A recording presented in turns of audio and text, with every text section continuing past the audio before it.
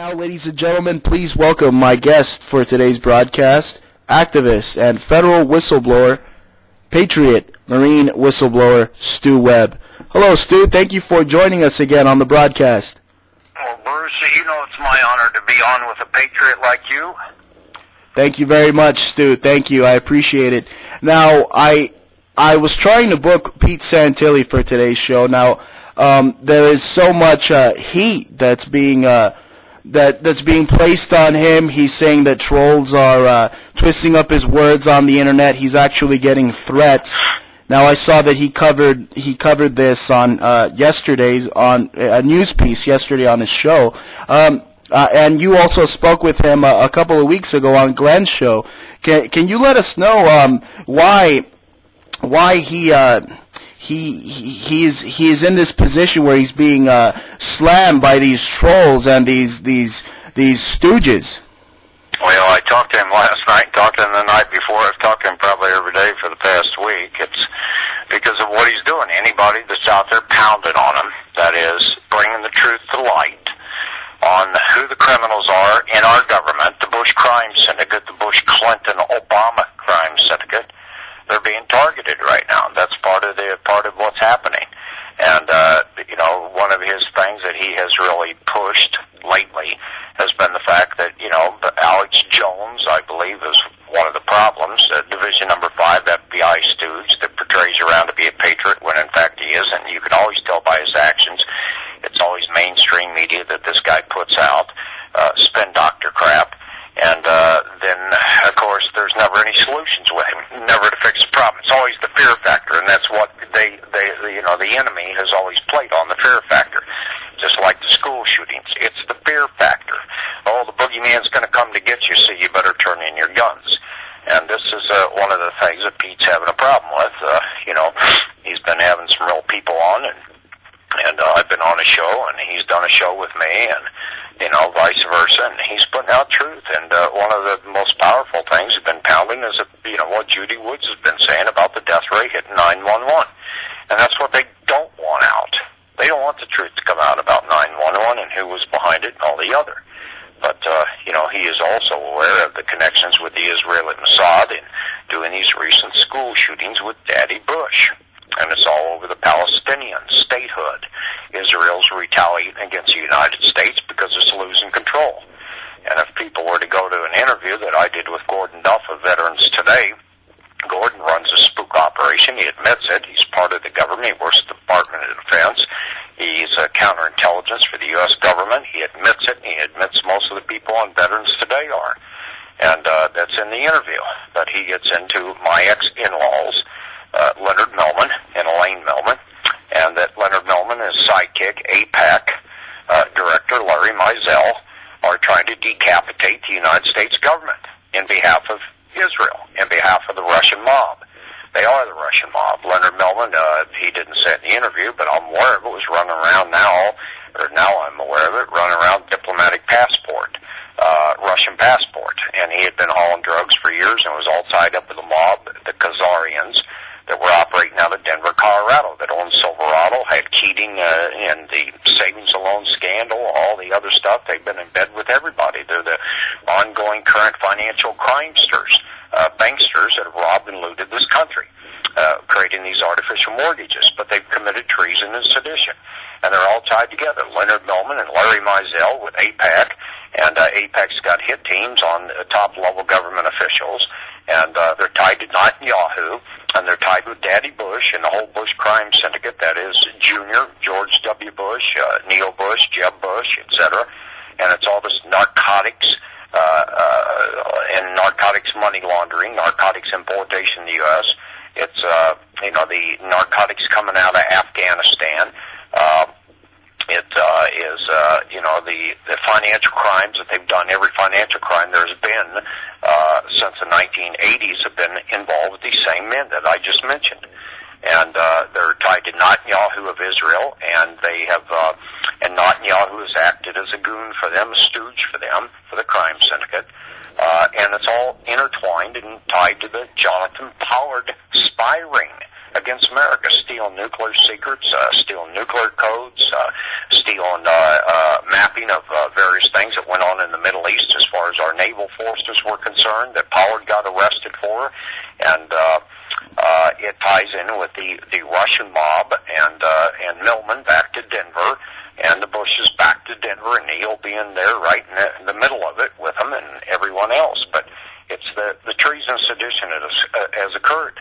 And there's a 16 intelligence agencies report that came out about 90 days ago, and that's one of the reasons that our CIA director, Petraeus, was outed by them over a so-called sexual affair, and it was over the fact that he was one of the leads in that intelligence agency report that pointed the finger to Leonard Millman, Larry Mizell, APEC, and all the Bushes. I call him Bush and my 4 sons and his stupid daughter. And that's where it lies. And it's the treason, sedition. Bill and Hillary Clinton are involved in it. And they've been trying to start this war in the Middle East for quite some time. And Obama, he's no better. He's a stooge for them, and has been. They've had control of him. But he's listening to U.S. Generals Dempsey and others, and was listening to Petraeus saying no Middle East war. That they're lying. They're part of this espionage ring against U.S. We are not going to support them. So we have a big battle going on within the government, should we say, the good guys versus the crime syndicate. And I think if a person were to go to my website, StuWebb.com, I have two.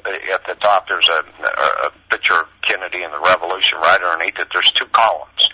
And on the left column, if you were to scroll down and listen to those interviews, there's several of them, and I try to keep my interviews on YouTube. I'm not up to date right now on them, and I will be by tonight or tomorrow. But in that left column, there's an interview with Gordon Duff.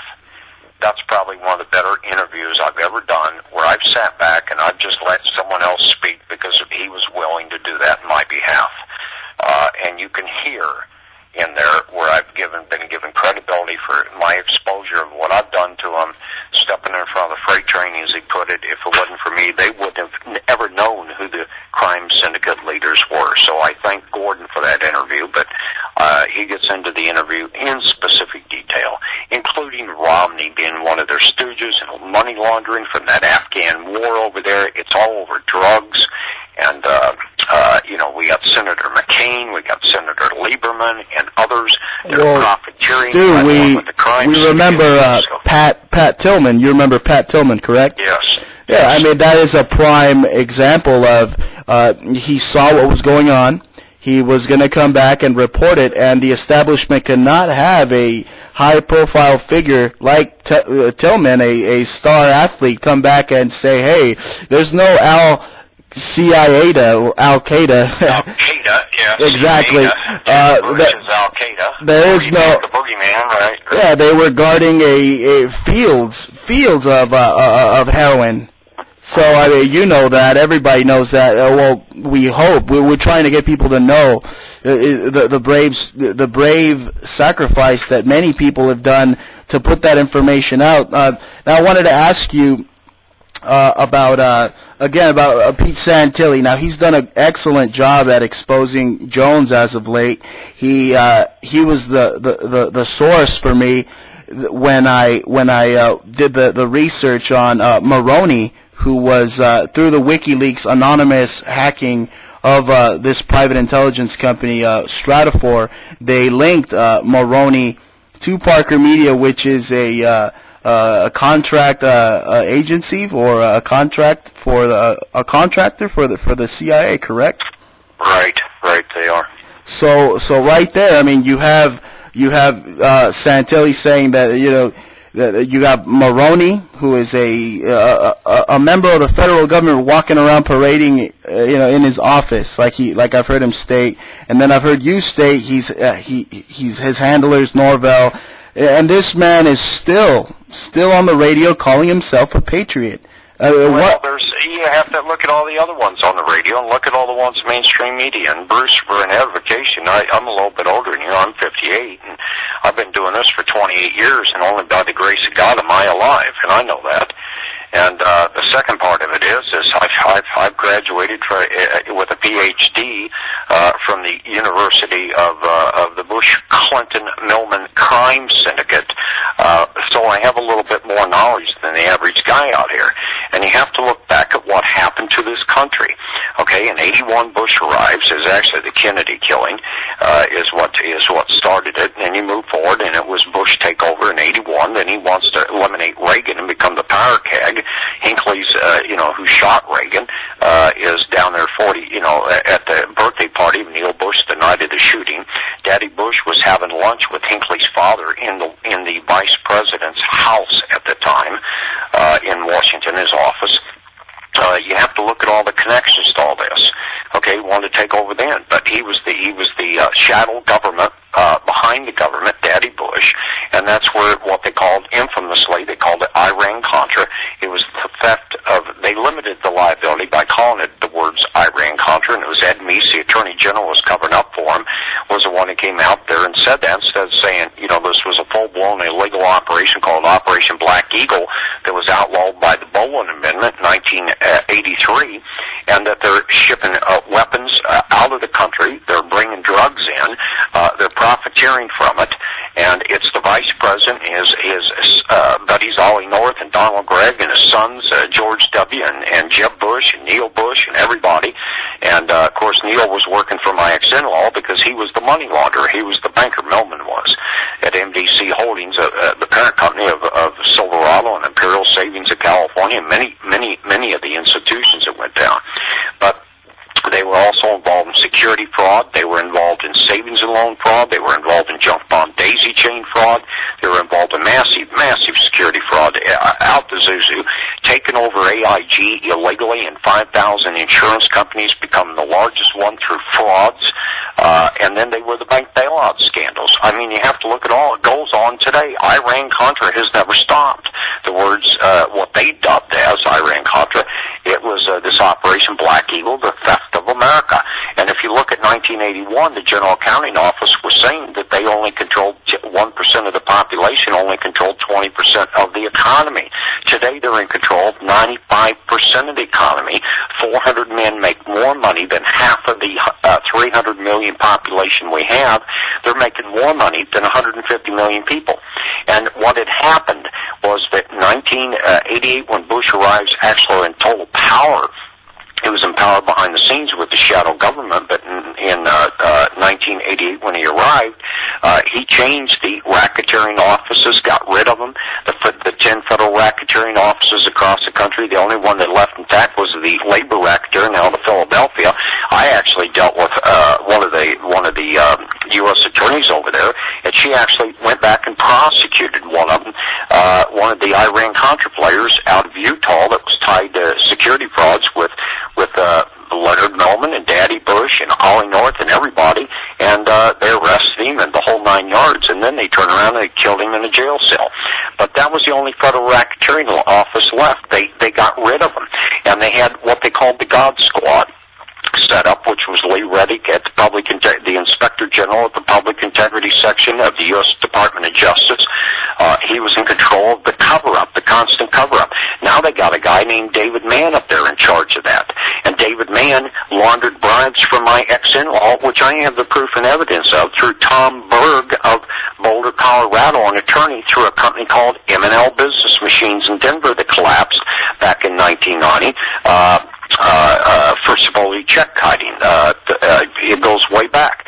But what had happened to this country was not only that, and the checks and balances taken out within the Justice Department, and having the control at the Inspector General's office, and the control of, like, Eric Holder today, that keeps covering up everything, and federal regulators being ordered not to do anything, like on all this bank bailout. All these banks should be prosecuted, but it comes back to the Bushes.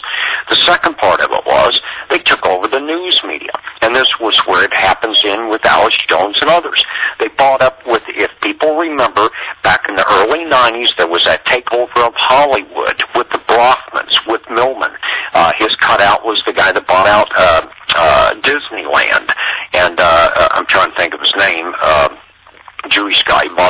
in land, and he bought out Disney Corp and ABC News.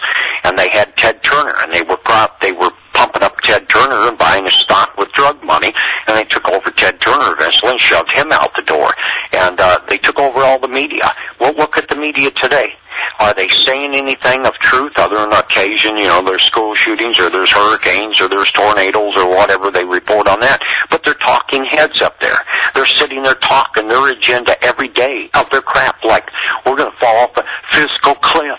We're going to fall off a physical cliff. The only people who are going to fall off a physical cliff are the international bankers because of other things that are happening behind the scenes right now. It isn't going to affect us in any way, shape, or form. The only thing that's going to affect anything if they fall off the physical cliff is it's going to fall off of a lot of people that need help from the government right now that are unemployed. But they're worried about the fact that it's going to affect their ways of money laundering and their estates and other taxation is the real big problem there. And the second part of it is $500 billion a year in defense budget that they've been stealing every year from. I mean, if you go back to what Catherine Fitz said, former HUD inspector or a HUD undersecretary that was sent in after I caused the 1989 HUD hearings that caused the independent prosecutor to be appointed that gave me the federal whistleblower status. She was sent in to Catherine Fitz. I'm trying to think of her site right off. She's been on the Alex Jones show, hasn't she? She's been on a lot of different programs, but she's out there pushing her right now her way of getting the finance back in this country. But the deal is Catherine she came to me like 10 years after the event, after she got basically fired from HUD for trying to do her job of cleanup. She came to me for help, and on my site, StuWebb.com, on the front page in the left column, you see additional you see table of contents. If you go to that and go down to the third column on the right, go down to HUD, you'll see a story on her and how I helped her back then.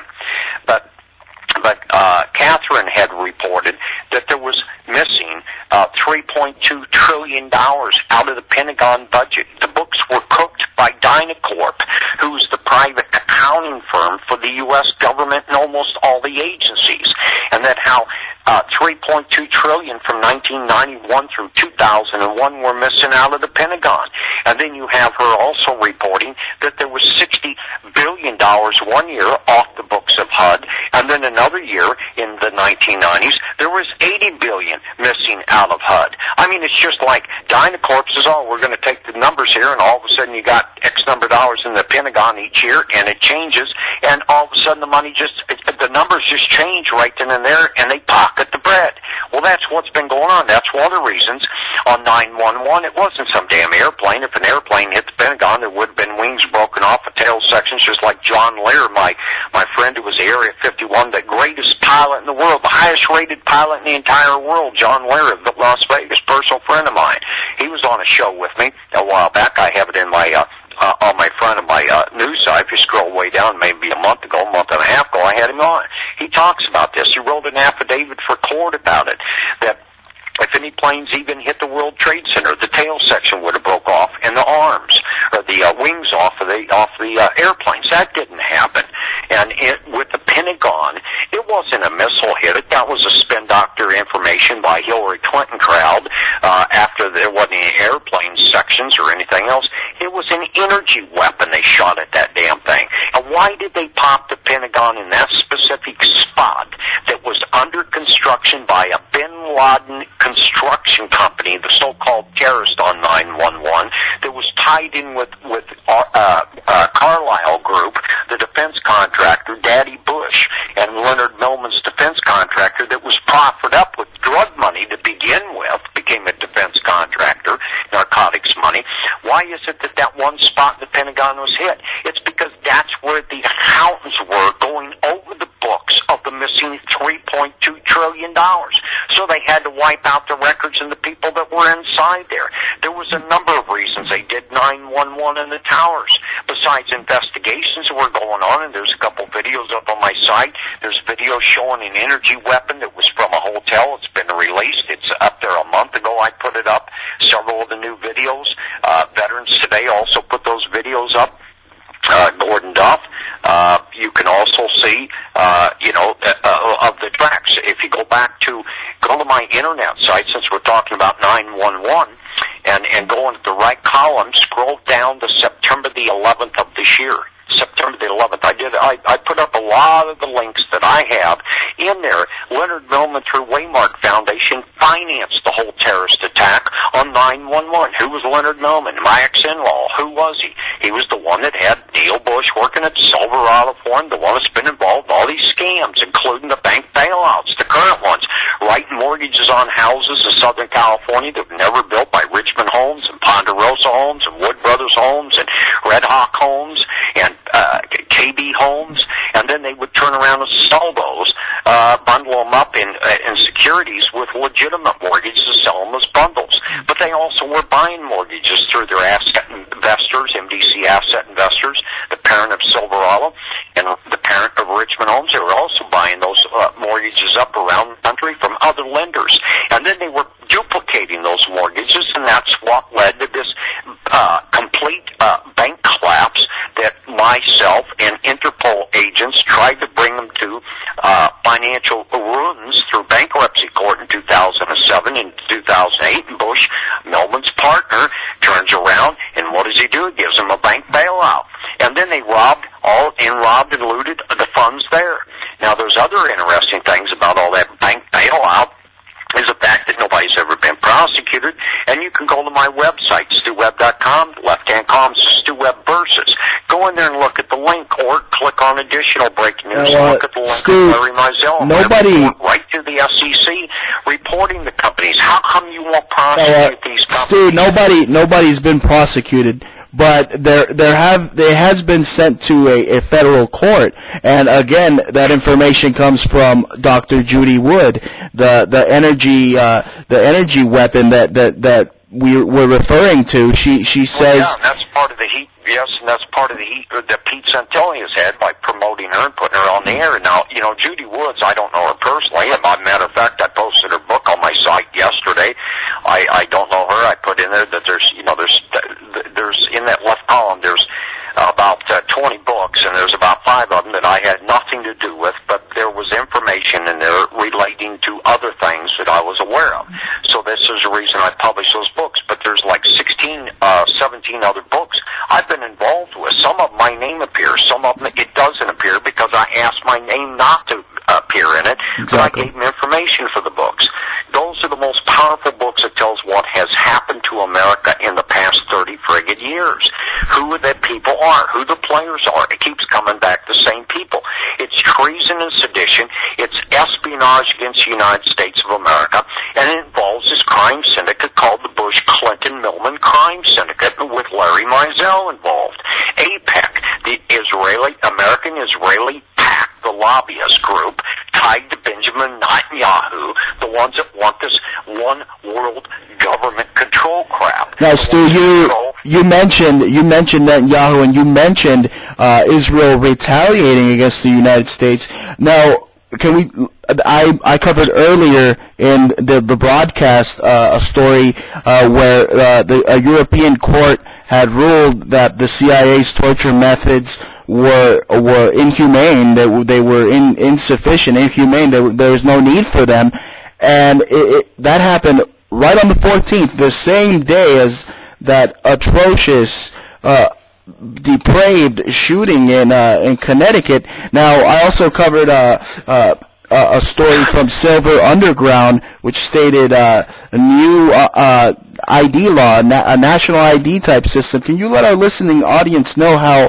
both it's referred to in biblical terms as the mark of the beast, but really this RFID chip, how it comes into play with these MK Ultras? Well, let me explain to you that first you had a several-part question. You're correct about the war crimes. Francis Boyle, I've talked to him. He worked with Henry Gonzalez. I worked with Henry before his death when he was House Banking Chairman. That's, because I caused those Silverado hearings, the HUD hearings, the Denver Airport hearings, and the Keating 5 MDC Holdings hearings, which had John McCain right in the target. He should have gone to prison. He didn't. But Boyles has him, yes. they have them because they had to go outside the country. Bowles even said he would represent me on my cases and so forth and trying to bring them down, but he couldn't even do it in the U.S. because there's no court of law in the U.S. that's even fair. It's all Bush crime syndicate controlled. So he went to international court back in the spring. He got the indictments in another country. Now they've moved him from that other country of war crimes, et cetera, to The Hague. And I reported on December the 18th that People Go. Veterans Today had an excellent piece up there about his recent filings. Now, the second part of the question, I believe, was to deal with the mind control chips and so forth, or the school shootings. The ongoing current school shootings, if you go to my website again, StuWebb.com, right there in either column, you'll see a picture. Shame on you, Israel. And because I put it in the left column underneath Gordon Duff, and he wrote several articles. Mike Harris broke it out that Israel was behind it. They are counterintelligence agents, both of them, working for the government, for the Department of Defense, and they have nailed Israel on this. And if you go in and look at what Tom Hennigan, my friend, had, him and I've worked together for years, if you look at what he's got, Psych Ops, Black Ops, etc., Lanza's mother worked for DARPA. So it's come to the DARPA game, setting them down in the chairs. If you look at the school or the shooting in Aurora, Colorado, it was also, once again, set them down in the chairs, mind-chipped and controlled. Now, there's an interesting thing that I found along the way of all this, is that there's a gal named Fran Townsend. Fran Townsend's Department of Homeland Security. She works for the CIA. She's a spin doctor for the Bush crime syndicate and has been for a number of years. She was George W. Bush's national security advisor. And every time before these shootings occurred since the spring, Fran Townsend would come on CNN as their national security correspondent. That link is also there. You see the link says Fran Townsend on it. It's got mine and Hennigan's postings in there. You might look at those. But she comes on, and then within days, there's shootings. There's repeated shootings. There's killings in America. And she's, Iran's going to start attacking schools and shopping centers in America. That's bullshit. That was them doing that. That was them orchestrating that. And I can go back further, and I know we only got a few minutes left. I have a videotape called CIA Terror in America. Go to YouTube.com/StuWebb1 and go all the way down to go down a little ways and you'll see it. I put it on your Facebook page. Maybe you can put it in reference on your page for today's broadcast. Absolutely. So people can look at it. In 1999, 1998 and 99, I went to the FBI after I got wind of this guy shooting up everybody out in the Jewish Community Center in Los Angeles. I turned around and I went to the FBI and I said, look, Bush is behind this. E-Systems, Dallas, Texas. The guy's dead now. That was my source. I went and gave them the information on all the shootings that occurred for the next 2.5 months.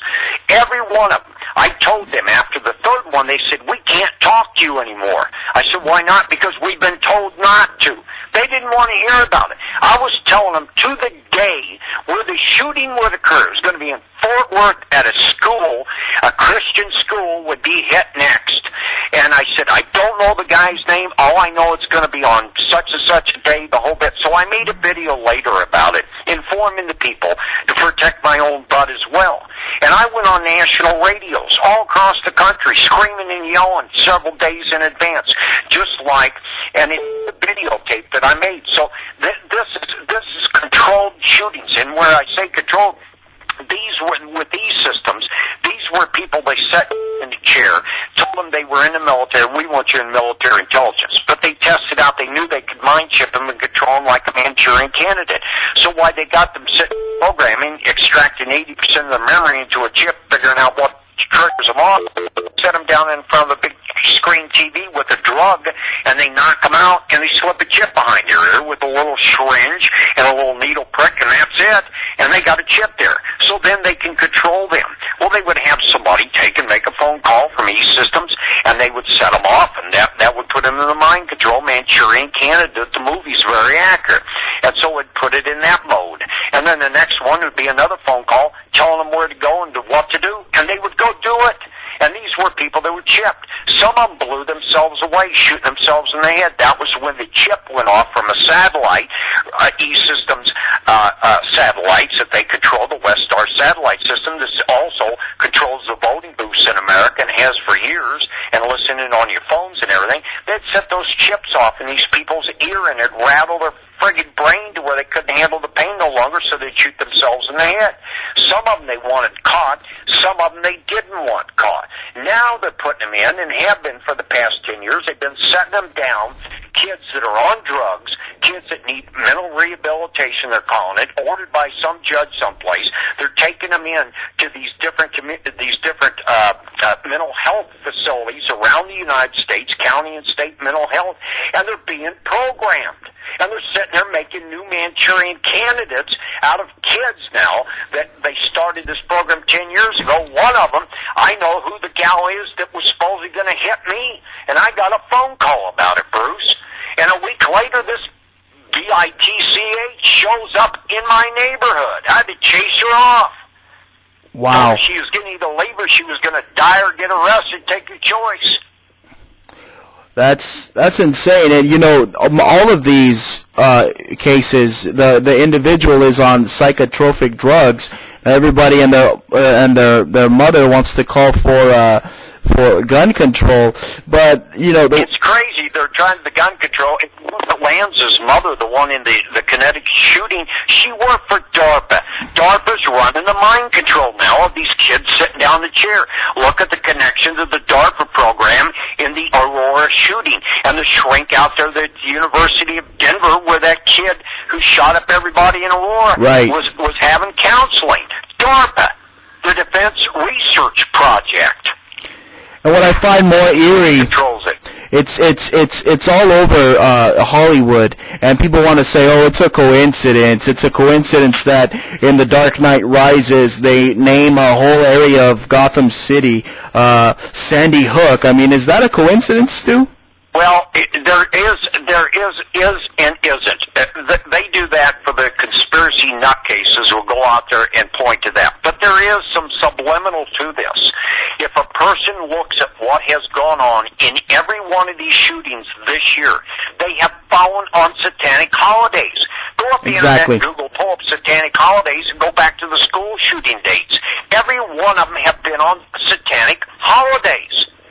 Bush is a Satanist. So's Leonard Mellman. So's Netanyahu. They're bloodsuckers. Henry Kissinger, what they call the Council of 13. Millman, Myra Rothschild, Leonard Mellman, David Rockefeller, Daddy Bush, Anwar bin Sharia of Israel that controls Netanyahu through Millman, who's the head rabbi.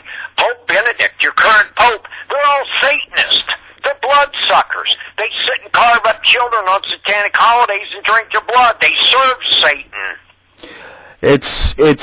It's incredible to hear this information. Hollywood, that movie that was subliminal, and I tell you, they've done other movies that are subliminal that have ties to a lot of other stuff in the past. So when they come along, oh, what a way! You know, it's a lie. As Daddy Bush used to tell friends of mine that worked for him, that worked for Casey. William Casey, the CIA director at the time, Daddy Bush was vice president, of which Daddy Bush killed Casey, put him in the coma in the hospital and the whole bit because he was going to tell the truth about Iran-Contra and what Bush had done. Many of those people have told me the same thing. Daddy Bush says, the American people, he says, the bigger the lie we tell them, the more they believe it. He says if we don't tell them a big lie, they won't believe it. Exactly. Well, he's not doing so hot. He's probably not going to get to drink his cup of blood by the end of this year, going into next year. There's a saying he made, Bruce, and I'm not trying to interrupt you. He made a saying, profound statement to many, many people. He says, and one of them was Sarah McClendon, the White House Grand Dam of the Washington Press Corps in 1992. I knew her. She wrote about me when I was hiding as a whistleblower when they were trying to make me a political prisoner to shut me up from causing those congressional investigations in 89 through 91.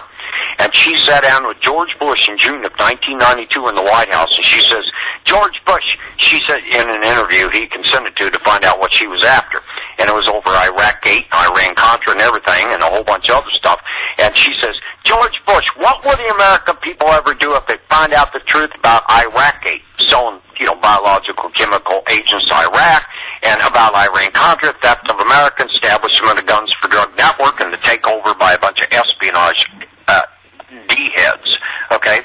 His answer was, he says, Sarah, if the American people ever find out what we have done, they will chase us down the streets and lynch us. Well, I'm one of the Americans who are out here with my duct tape.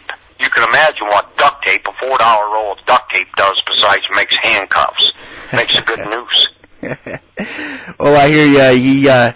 He's not doing so hot, and the world definitely doesn't need diabolical scumbags like that parading around this planet any longer than they need them. Killed Bruce. I've heard numbers from people in the intelligence community. If you look at all the numbers of all the deaths he has caused all of his life since 1945, being a brown shoe boy in the old OSS, then it later becomes the 79 brown shoe boys become the Kissinger crowd, and him and the others become the Pegasus group of CIA when they created CIA with Alan Dulles. Okay, and if you look at all the deaths of the people worldwide that he has ordered the murder of, it's in the millions of people have died because of his illegal wars like Iraq 1. That was all illegal. Like Iraq 2, ordering his son to do that and portraying the incident where they were involved in downing the towers on 9/11, okay, and killing 3,000+ Americans on the day of 9/11. And the deaths that have preceded 9/11. 9/11 is used as justification for these unconstitutional wars, so he's killed billions. Or millions. Billions, and where it comes to now in today and where we sit is they're creating a fear factor with the shootings to take the guns. Why? They're afraid of the American people because there's over 100 million Americans out here awake to what the problem is. They may not know all the answers. They may not have graduated like I have after 28 years as a federal whistleblower, staying alive, 30-some odd attempts on my life, graduating from the University of Bush, Millman, Clinton crime syndicate. A lot of people are still in their diapers that listen to Alex Jones, and they still got their head up their rear end listening to Bill O'Reilly and Glenn Beck and all the other profound, should we say, FBI stooges and CIA stooges that are out there and the mainstream media. Where they're getting the truth today, like off of your radio show, Rick Santilli's show, and Mike Harris, and many, many other people across the spectrum, many of the patriots that are out here. They should all be listening to those programs and getting a lot of truth. But we have about 100 million Americans out here that are pretty much awake to what's going on, and they're fed up with the crap. They don't have a life. Most Americans do not have a life. They don't have a future because these people have taken over the economy of the United States of America. They own 97% of it. And they're kicking us out of our homes and derivatizing the debt. Having us in complete and total fear, hyperinflation. You're right, but it is our job as freedom-loving Americans to keep our citizenry informed of the treason that is running rampant in our republic. Stu, I would like to thank you for being a guest and a friend, as always, to my show. Thank you. Well, I appreciate that. One last word, if I may. Of course. Is treason, and keeping a gun is illegal. And remember this, folks.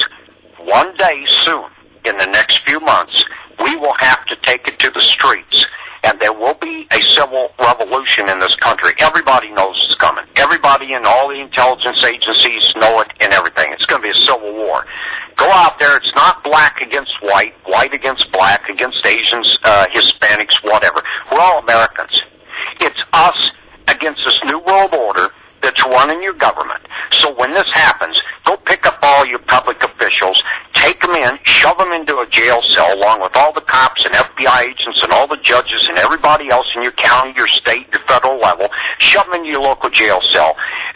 take over the media immediately, shove them into jail cells, the ones that don't want to cooperate, and take over the media and make announcements that Judge so-and-so is on trial, or Cop so-and-so is on trial, or Congressman so-and-so is on trial. And if you have any evidence, to bring it forth to the grand jury in the next 2 weeks to make your case.